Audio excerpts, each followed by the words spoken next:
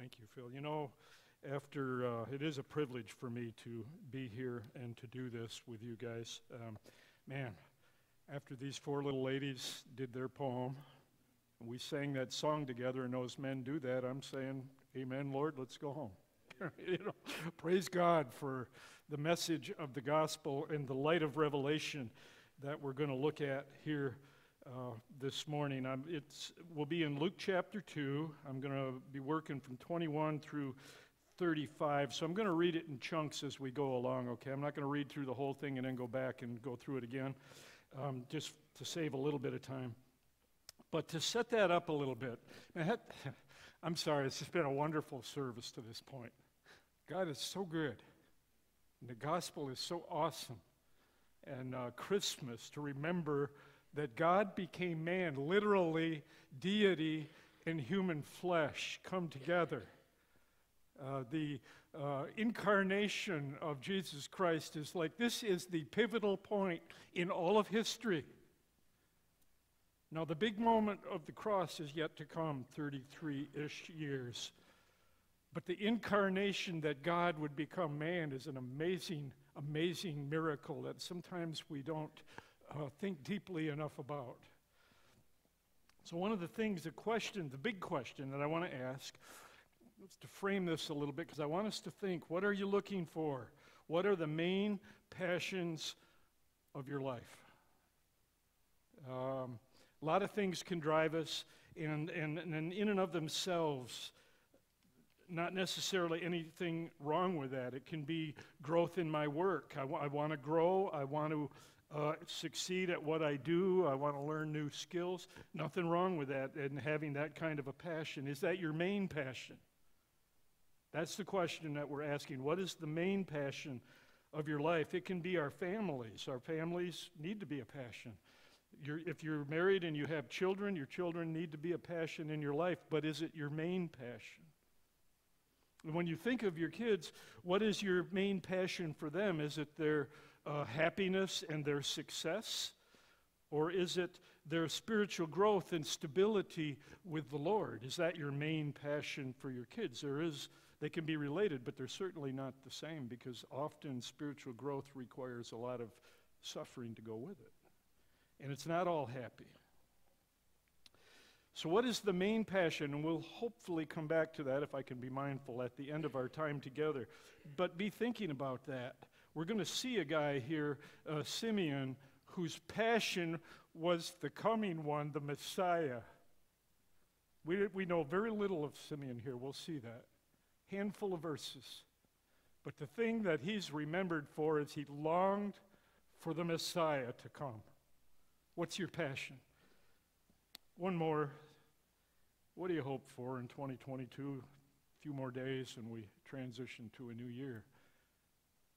I don't know if you're going to say good riddance to 2021, but 2020, 2021 have certainly been unusually difficult years. Culturally, between the virus and the social unrest and all that's going on. But what are you looking for in 2022? Maybe you're hoping that the economy will stabilize and we'll start to enjoy some of the abundance again, right? Simple thing. Kath, we wanted to make some cheesy potatoes for our family get-together. Go to Meijer for some frozen hash browns? None. Knapp Meijer? None. Family Fare? None. So I sat at the counter with her and we cut potatoes and she got her dish done. My point is, though, the supply, right? It's not what it was. Maybe you're hoping that that'll stabilize. Maybe you're hoping that social unrest and civil disturbance will kind of quiet down, and 2022 will be a quiet year.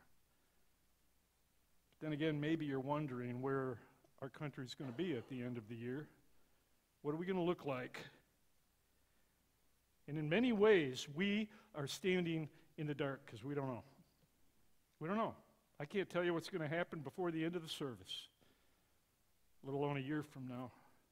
And so we're standing in the dark. The God these guys just sang about, he's in the light. He is the light. And Jesus will not be surprised by what happens this year, because he's sovereign and his hand guides it. But we stand in the dark And then we live in a society that is quickly moving away. If you've lived for very long, you've seen massive decline in our country. We have. Incredible technological innovation still. It's amazing, some of the stuff that's being done. It blows you away. The problem is by and large, that's all done from a world and life view that's not based in anything solid. It's standing in midair, no foundation. Instead, it's based in a naturalistic view of the world, not even a theistic view of the world, let alone a biblical world and life view. Sorry. So we become immersed in a world of despair that papers it over with a veneer of expressive individualism where I, the individual, is what everything is all about, and what I feel is what's important in the world. And it's all about me. That's us. And we are the typical, now is the expressing of the self is front and center, and the self is the center of the world for most people in modern times. It just is. And then in our story, we've been telling over the last, this will be the fourth Sunday, of the songs of Christmas,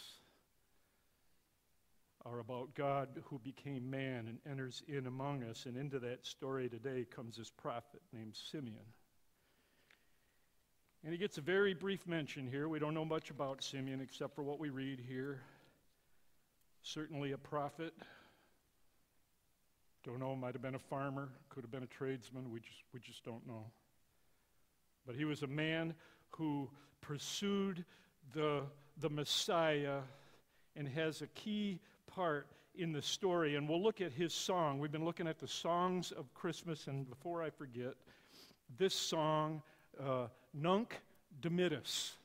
Nunc Dimittis, from the Latin translation of the text, and now let depart. That's what this, from verse 29 to verse 32, that's Nunc Dimittis, now let depart, from the Latin ordering of the words of that text. But we're not there yet. We'll get there. Let's take a look now, reading, starting in verse 21. Let me read a few verses here. When 8 days had passed before his circumcision, his name was then called Jesus, the name given by the angel before he was conceived in the womb. You remember? Phil talked about this just a couple weeks ago. This young virgin girl, Mary, teenage girl, and this angel says you're going to be with child by the Holy Spirit, and you'll name him Jesus. And so they do.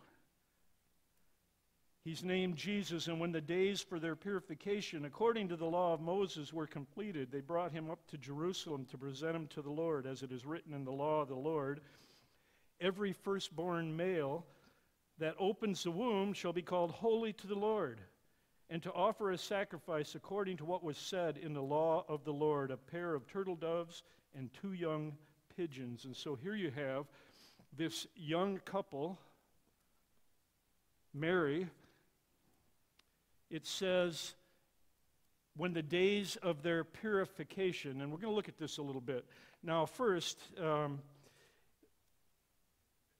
there was, in the law, there is the instructions about when you have the firstborn male that you bring him to the Lord, and there's a redemption price that has to be paid, a 5 shekel redemption price for the firstborn male. That's something that they will do in the temple. We'll look at that in a second. In Exodus 13:2, sanctify to me every firstborn, the first offspring of every womb among the sons of Israel, both of man and of beast, it belongs to me. When you read the text in Exodus, it's interesting. The destroying angel has come through and killed all the firstborn in Egypt, you remember, except for the children of Israel who had the blood on the lintel and the doorpost. And before the text even moves on and talks about crossing the Red Sea, God says, sanctify to me every firstborn. Never forget what's been done here. The firstborn are mine forever.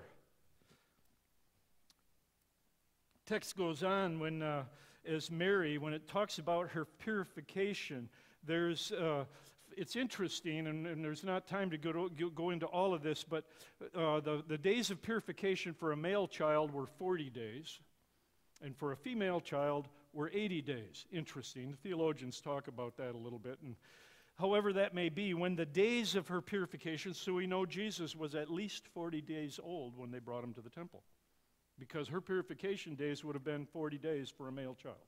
So he's at least 40 days old when they bring him to the temple. In Leviticus 12, then, it talks about this whole thing of purification, because that's why they're coming to the temple, for her purification and to pay that 5 shekel tax for the firstborn male. When the days of her purification, Leviticus 12:6, when the days of her purification are completed for a son or for a daughter, she shall bring to the priest at the doorway of the tent of meeting a 1-year-old lamb for a burnt offering and a young pigeon or a turtle dove for a sin offering. Law of the Lord. This is what you do. Now it's interesting, in our text here it says, verse 24, offer a sacrifice according to what was said in the law of the Lord, a pair of turtle doves and 2 young pigeons. But the law says bring a lamb. Well, you go a little farther in Leviticus, down to verse 8, Leviticus 12:8. But if she cannot afford a lamb, then she shall take 2 turtle doves or 2 young pigeons, the one for a burnt offering, the other for a sin offering, and the priest shall make atonement for her, and she shall be clean. The point is, these are poor people. See, Jesus, read Philippians 2 this afternoon, the kenosis passage, they call it, but the emptying of Christ when God became man. He wasn't born in the king's palace, as maybe we would say. He wasn't born there to displace Caesar. He was born and laid in a trough to poor people. That's where Jesus came, God, when he became man. And here we see further the humiliation of the Savior as he's born to parents who are among the poor. That's not to disparage the poor by any means. As a matter of fact, Jesus lifts up the poor. Remember, later he'll say, you will always have the poor with you, but me you'll only have for a short time. He lifts up the poor. But he also said in Matthew 5:17, do not think that I came to abolish the law or the prophets. I did not come to abolish the law, but to fulfill it. And we see in his parents bringing him to the temple to fulfill the law, that even in that, the Son of God fulfills every jot and tittle of the law in his lifetime. Then verse 25. Let's read, I'm going to read down through 28. And there was a man in Jerusalem whose name was Simeon. And this man was righteous and devout, looking for the consolation of Israel, and the Holy Spirit was upon him. And it had been revealed to him by the Holy Spirit that he would not see death before he had seen the Lord's Christ. And he came in the Spirit into the temple. And when the parents brought in the child Jesus to carry out for him the custom of the law, then he took him into his arms and blessed God. And we see the old prophet, as he enters the story, he's described as being righteous and devout. In Scripture, for to be described as righteous, this is a person who's been justified before God. You remember Abraham? Abraham believed God, and God credited it to him as righteousness. This is before the cross. So yes, Jesus is here in the flesh as an infant, but the atonement has not been made yet. Justification is by faith. And this is a man who's looking to the Messiah and saying, I believe, God, my only hope is you. I have no self-righteousness. In my own, I'm cursed. And he's declared righteous on the basis of his faith. Simeon was a spirit-filled believer who looked to the coming of Messiah who would remove the burden of sin. I'm going to move this pencil. He's a spirit-filled believer, and he looked to the coming of Messiah. When it says there in verse 25, this man was righteous, devout, looking for the consolation of Israel, the coming of the Messiah, when the hope was that Israel would be freed from her persecutors and our sin problem will be handled and God will be our king. Now, in God's timing, Jesus is not yet reigning. He will. But this man is looking forward to the day. And he comes into the temple. Now, this is, I'm getting my pages messed up. You ever do that, Phil? Coach? Later on, we'll talk. So in verse 27, and he came in the Spirit into the temple when the parents brought in the child Jesus. Let's bring up that temple illustration on the PowerPoint. Okay, so around the outside, and this is not the best illustration, but this is Herod's temple. So this would be the temple that was standing when Jesus was there. It was actually a construction site. They were still building it. They wouldn't finish till about 65 AD, and in 70, the Romans will tear it down, destroy it. But out here in the white, around the outside, that's the court of the Gentiles. And at these passageways, this 4 or 5 foot high wall, and through these passageways to get up into where the temple is, there were markers there. Gentile on pain of death will go any farther. In other words, only Jews go inside beyond that or face execution. That was the law. This is the temple proper, Holy of Holies back here, a perfectly cubical room, length, width, height the same, and the Ark of the Covenant would have been in there. And in this area here, the altar of incense, the candle stand, and on the other side, the showbread would be in there. And out around the court of the priests, and so the sacrifices would happen out here, the court of the men where they could get in close, and then out here, the court of the women. It's interesting, the word used for temples refers to the entire precincts or the big area, because the point is Mary would be allowed here and no further. So when the old prophet meets her, probably in the court of the women, because that's all the farther in she can go. And the purpose for them to be here is for the paying of the 5 shekel tax, the great horn-shaped receptacles, it said, where the offerings were placed. Remember Jesus and the widow with the mites, and she's putting in her offering. Probably one of those great horn-shaped receptacles. And probably when Mary and Joseph get there, there's a temple official. Okay, you're young. It's my firstborn. I've never done this. Where do I go? Where do I stand? What do I say? What do I do? Temple official to help them, probably. Here's where your 5 shekels go. Help them get it in the right place. Also verify that they did it. And then the offering of the sacrifice, maybe Mary was allowed to stand up here on the raised dais here to see through, because the altar would have been right over in this area, and to see when the sacrifice is given on her behalf. And it's into this circle that the old prophet walks up. And here they hold this baby. Maybe at that moment over there, sacrifice is happening on her behalf, and they're holding in their hands the sacrifice for the sin of the world. Maybe not with the eyes to see that yet. It's a growing revelation to Mary and to Joseph. But Simeon, he walks up with eyes that no one else had, and he realizes that as they offer the purification sacrifices, they're holding in their hands the literal ultimate Lamb of God. I mean, it's an incredible picture.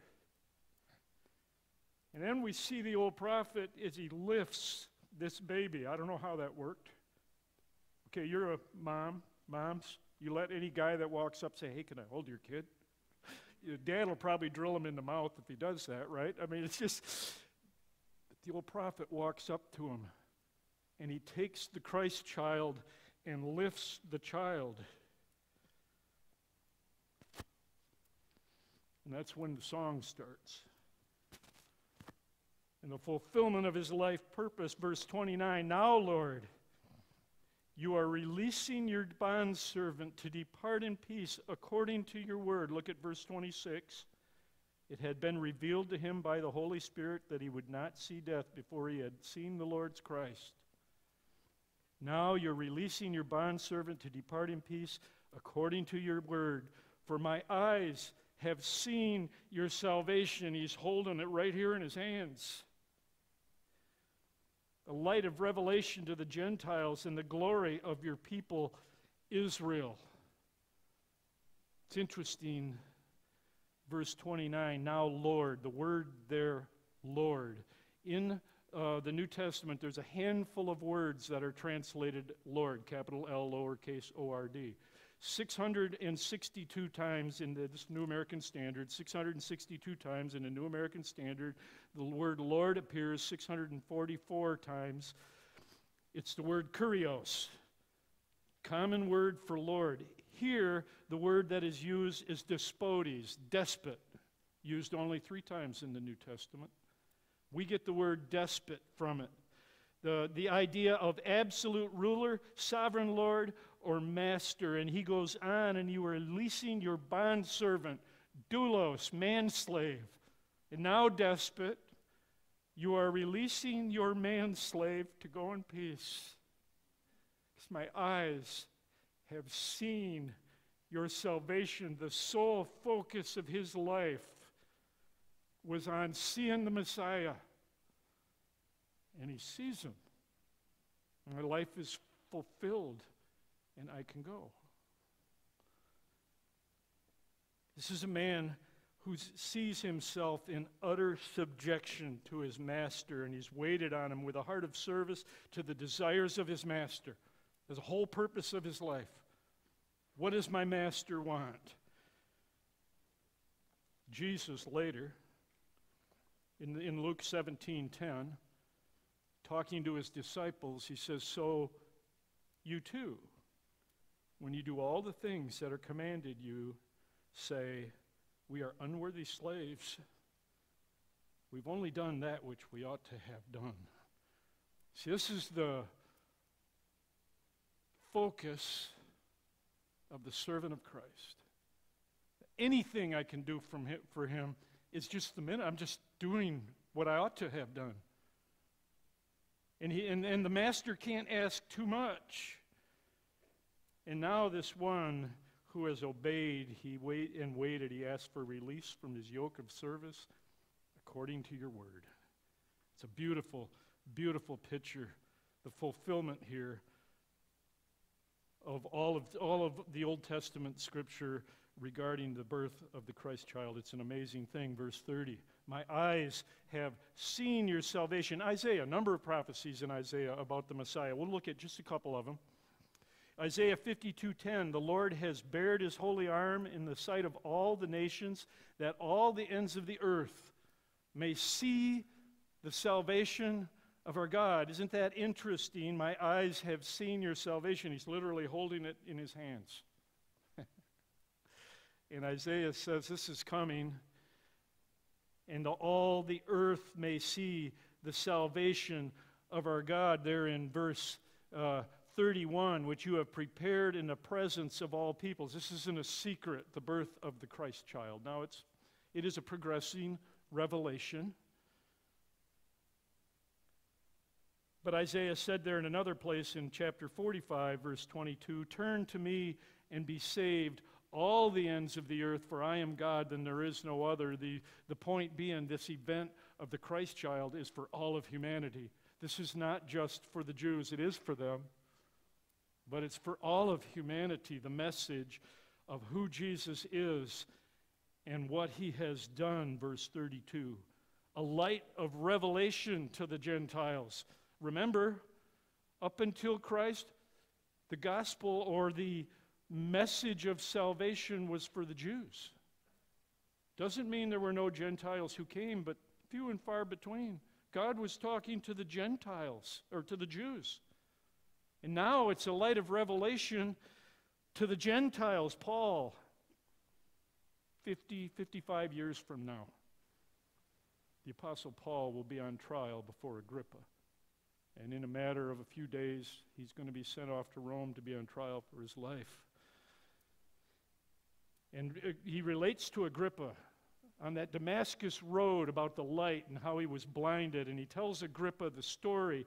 And in Acts 26, 17 to 18, the Lord says to Paul, rescuing you from the Jewish people and from the Gentiles, to whom I am sending you, look, to open their eyes so that they may turn from darkness to light and from the dominion of Satan to God, that they may receive forgiveness of sins and an inheritance among those who have been sanctified by faith in me, turning from darkness to light and from the dominion of Satan to God, because from that point, from Noah to that point, there was minimal revelation to the world. He was talking to the Jews, and the gospel is for everybody. And it's a light. We look at our nation and you wonder about dark days. Remember the light. I love the focus of this morning. That song those guys did, that just blows me away. The gospel is a bright light that you can hold on to in the darkest days. Look what Simeon says, because now put yourself in the place of Joseph and Mary. And his father and mother were amazed at the things which were being said about him. And Simeon blessed them and said to Mary his mother, Behold, this child is appointed for the fall and rise of many in Israel, and for a sign to be opposed, and a sword will pierce even your own soul, to the end that thoughts from many hearts may be revealed. And his father and mother were amazed. At verse, yeah, you think? Right? So, just a few months ago, Mary had this, like Gabriel appears to her and gives her this revelation, and she knows, if nobody in the world believes, she knows that how that baby came to her. I mean, that's incredible, right? And Joseph, he's like, what do? I've got this betrothed girl who's pregnant, and I don't want to disgrace her, but I can't marry her. So an angel appears in a dream to him. So they've had that. And then this thing about the angel or the shepherds. And these shepherd guys come in and they tell this story about angels and singing and all that about the Christ child. I mean, these people are being blown away. And now Simeon comes in and he says, Now, Lord, you are releasing your bondservant in peace according to your word, for my eyes have seen your salvation. And he's looking at their kid, their little baby boy, who they know is very special, but they don't know how special yet. And they're just blown away. Joseph drops out of the narrative. We don't hear any more of him. But if you carefully read through Luke, you'll see here and there where Mary treasured these things in her heart, or Mary pondered these things in her heart. And 33-ish years from now, she's going to stand at a cross, and her son is going to die right there in front of her. The sword will pierce your own soul. And then a few days later, she's going to be in an upper room with the apostles because they've seen the risen Christ, and then they watched him ascend into heaven. And just so we're clear, and Phil did a good job with this, Mary was a sinner who had to be saved by grace, just like everybody else. Even though she was the human mother of the Christ, a sinner that had to be saved by grace. And we want to be very, very clear. The only mediator you have is Jesus. There is one Timothy, 1 Timothy 2, 5 and 6. There's one God and one mediator also between God and men, the man Christ Jesus, who gave himself as a ransom for all. The testimony given at the proper time. We honor Mary as the mother of Christ, but Mary was a sinner who had to be saved by grace like everybody else. And we're going to see her, I believe, in heaven. And she has an honored role that no person, right? Only one mom, special lady. Not my Redeemer. Only Jesus. That's the point. Well, we can go on, but we got to get done. Let's look at some application then.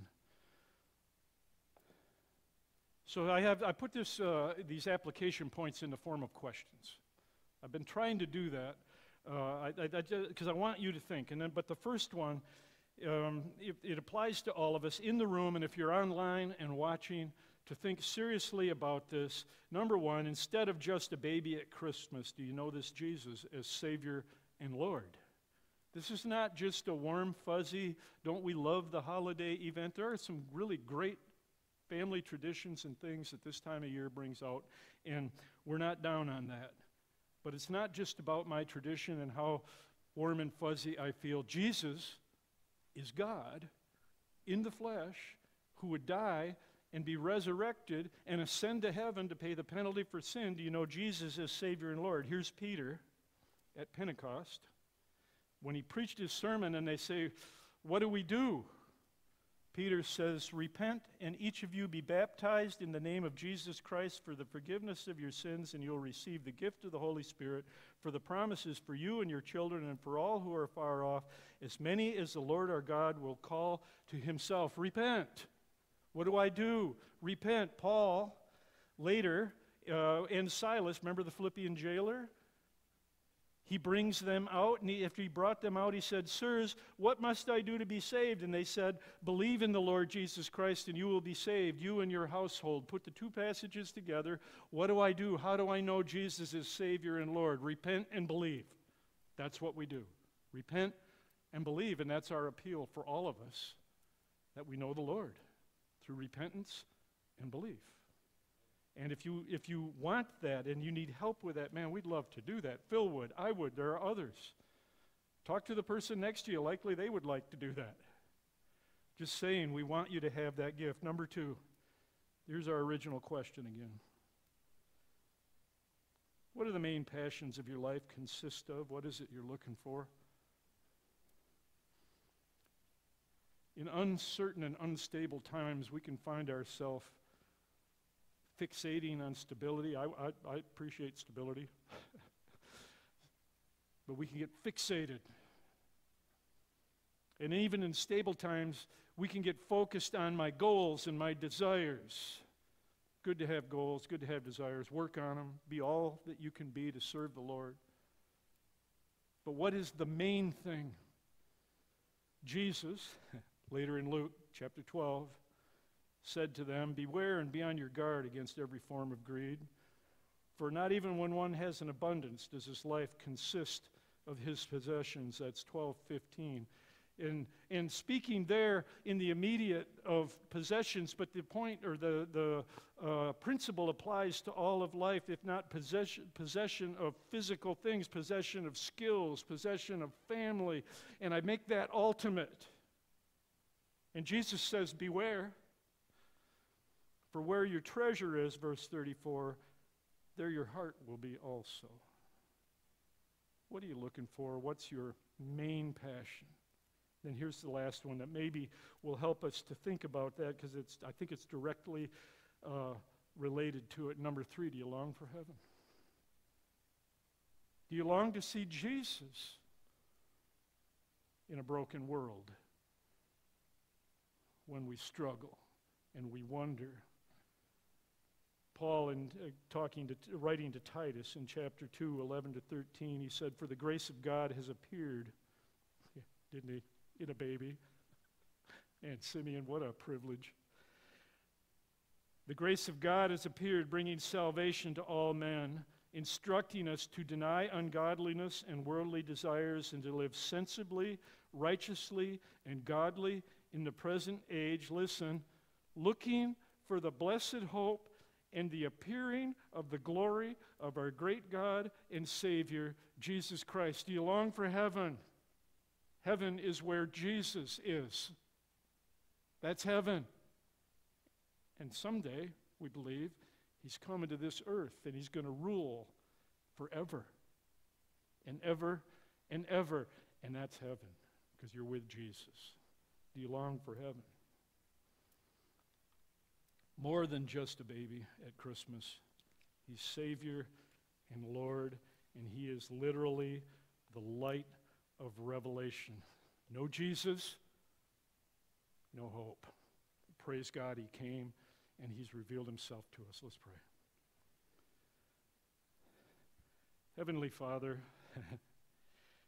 Lord, it is you in eternity past who decreed what would come to pass. In knowing full well of the sin that we would fall into, had already laid the foundation for a plan for the redemption of mankind in an amazing, amazing way. Thank you for a Savior who identifies with us in every way, born as a baby so he could live a perfect, sinless life, so that we, as we're declared righteous, could be put on the righteousness of Christ that he won as he lived out his life here on this earth. And so, Lord, we just want to glorify you today. We want to praise the name of Jesus. I thank you for all those who have participated today. It's been such a blessing to be with your people. Lord, be glorified. Use us, each one of us, this year to spread the news abroad, we pray. In Jesus' name, amen.